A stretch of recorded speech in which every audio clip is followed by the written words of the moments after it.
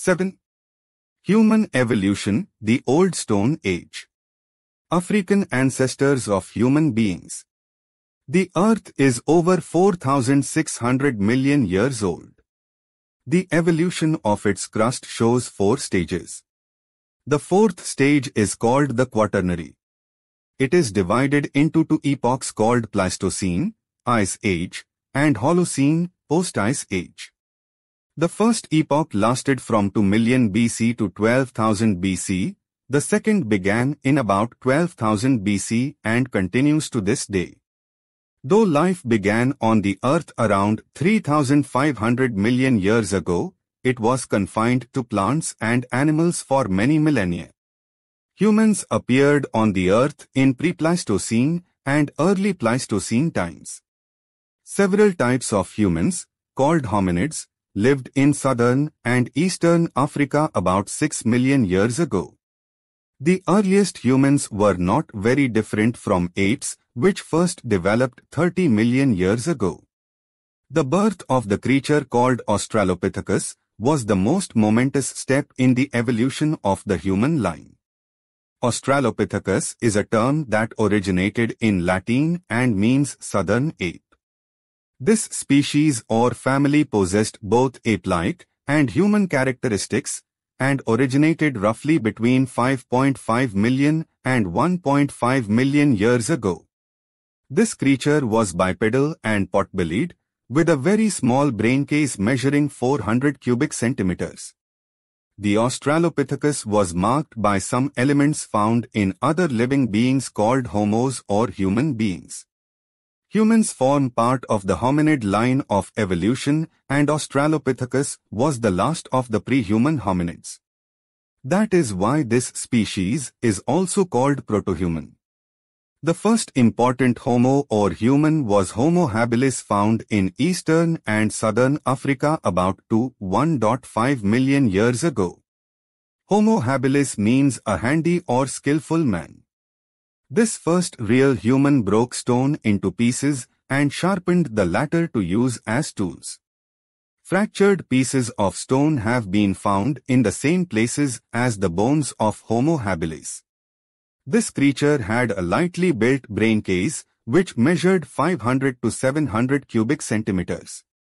The second important step saw the appearance of Homo erectus, dated to 1.8 to 1.6 million years ago. Homo erectus means an erect or upright man. Its skull was strongly built, its brain case measuring 800 to 1,200 cubic centimeters. New types of stone tools have been found with Homo erectus. The hand axe is considered the most distinctive. It is believed that the Homo erectus people discovered how to make and use fire, and this kept them warm in cold climates and protected them from wild animals. In sharp contrast to the Homo habilis, the Homo erectus traveled long distances. Their remains have been found not only in Africa but also in China, South Asia, and Southeast Asia. The third step marked the emergence of Homo sapiens, which means wise man. Our own species evolved from Homo sapiens. It resembles the Neanderthal man found in western Germany around 230,000 to 30,000 years ago. It had a short body and very narrow forehead, but its brain case measured about 1200 to 1800 cubic centimeters. The race probably evolved in Europe, but the Neanderthal remains have also been found in the Near East and elsewhere in the Old World. The full-fledged modern man called Homo sapiens sapiens is traceable to about 115,000 years ago in southern Africa in the late Stone Age called the Upper Paleolithic. Compared to other hominid species, it had a large forehead and thinner bones. Modern man originally made diverse stone tools for different functions, but it is not clear whether he was anatomically equipped to speak. Till recent times it was thought that language originated around 35,000 BC, but now this date has been pushed back to 50,000 BC. However, The Homo sapiens sapiens had a large rounded brain case of about 1200 to 2000 cubic centimeters in volume. This enabled the modern human to function much more effectively and enabled him to modify the environment. The early man in India. Only a few fossils relating to human evolution have been discovered in the subcontinent. Nonetheless, some of the earliest skull fossils have been found in the Shivalik hills covering India and Pakistan. These skulls appear in the Potwar Plateau, in Punjab province of Pakistan, which developed on sandstone. These skulls are called Rampithecus and Civapithecus. They seem to possess some hominid features though they represent apes. Rampithecus was the female, but both belonged to the same group. A representative of this group found in Greece is dated around 10 million years ago. This may be a ground for dating Rampithecus and Civapithecus, but these skulls are considered c. 2.2 million years old. In any case, there is nothing to show that this species spread in other parts of the subcontinent. It seems that further evolution from the Shivalik category of hominids came to a dead end in the subcontinent, and this species became extinct.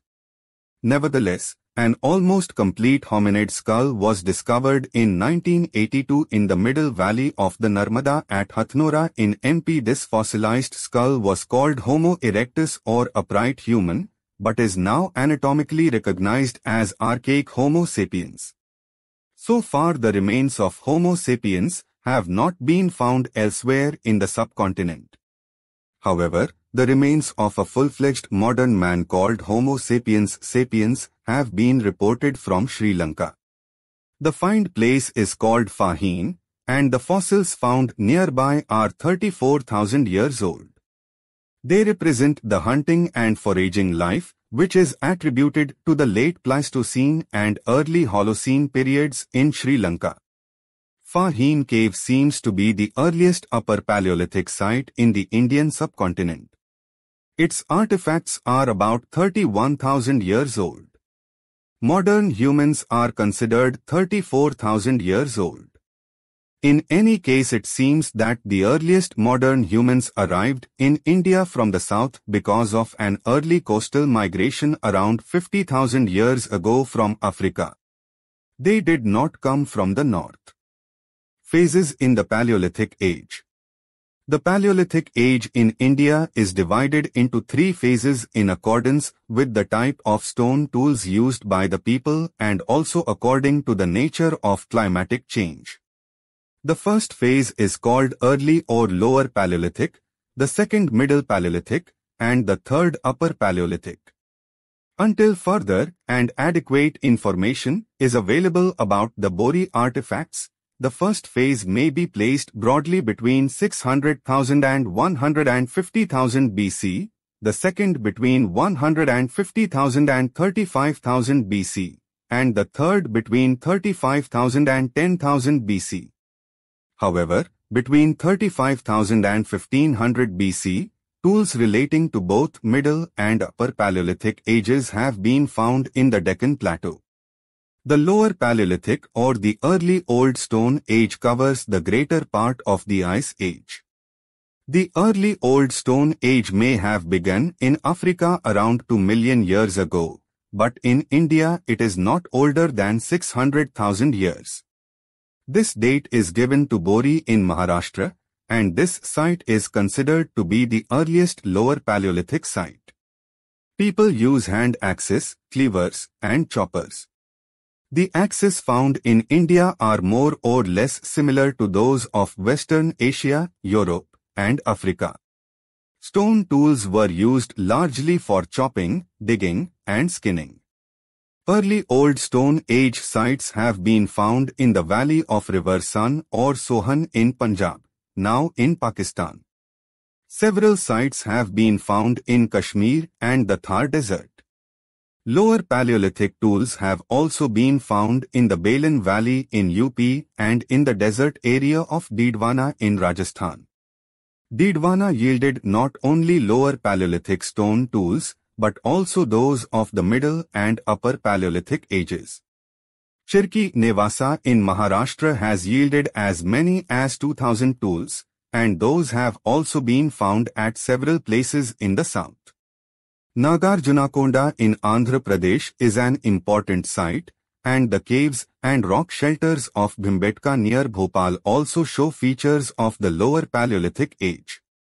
The rock shelters may have served as seasonal camps for human beings. Hand axes have been found in a deposit of the time of the Second Himalayan interglaciation, when the climate became less humid.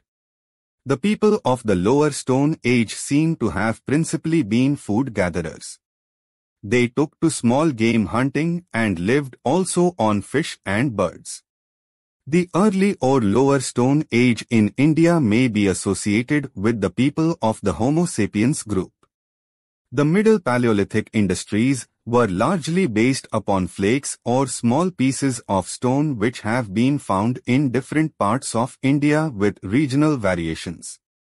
The principal tools comprise blades, points, borers, and scrapers, all made of flakes. The geographical horizon of the Middle Paleolithic sites coincides roughly with that of the Lower Paleolithic sites. The artifacts of this age are found at several places on the river Narmada and also at several places south of the Tungabhadra river. The Balan Valley, UP, which lies at the foothills of the Vindhyas, is rich in stone tools and animal fossils including cattle and deer.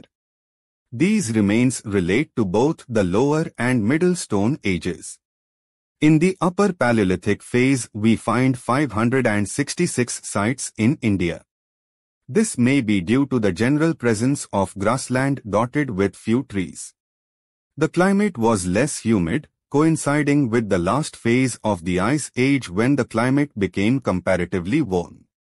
In the world context, it marks the appearance of new flint industries and men of the modern type, Homo sapiens sapiens. In India, we notice the use of blades and burins, which have been found in AP, Karnataka, Maharashtra, Central MP, Southern UP, Jharkhand and adjoining areas. Caves and rock shelters for use by human beings in the Upper Paleolithic phase have been discovered at Bhimbetka, 45 kilometers south of Bhopal. An Upper Paleolithic assemblage, characterized by comparatively large flakes, blades, burins, and scrapers has also been found in the upper levels of the Gujarat sand dunes. The Mesolithic Age, hunters and herders. The Upper Paleolithic Age came to an end with the end of the Ice Age around 10,000 BC. It may be noted that the Pleistocene marked by a succession of ice ages coincided with the Paleolithic Age in the world context and lasted from 2 million years ago to 12,000 BC, and when it ended, the climate became warm and rainy. Climatic changes brought about changes in fauna and flora. Humans took advantage of adequate rainfall, dense vegetation, and forest. Since then, no major changes have appeared in climatic conditions. In 9000 BC began an intermediate stage in Stone Age culture, which is called the Mesolithic Age. It intervened as a transitional phase between the Paleolithic and the Neolithic or New Stone Ages. The Mesolithic people lived on hunting, fishing, and food gathering. At a later stage, they also domesticated animals. The first three occupations continued the Paleolithic practice, whereas the last developed in the Neolithic culture.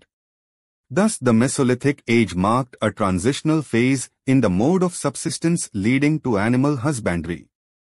The characteristic tools of the Mesolithic Age are microliths or tiny tools. Mesolithic sites abound in Rajasthan, southern UP, central and eastern India, and also south of the river Krishna. Of them, Baga in Rajasthan is very well excavated. It had a distinctive microlithic industry, and its inhabitants subsisted on hunting and pastoralism. The site remained occupied for 5,000 years from the 5th millennium BC onwards. Admagad in MP and Baga in Rajasthan provide the earliest evidence for the domestication of animals in the Indian part of the subcontinent.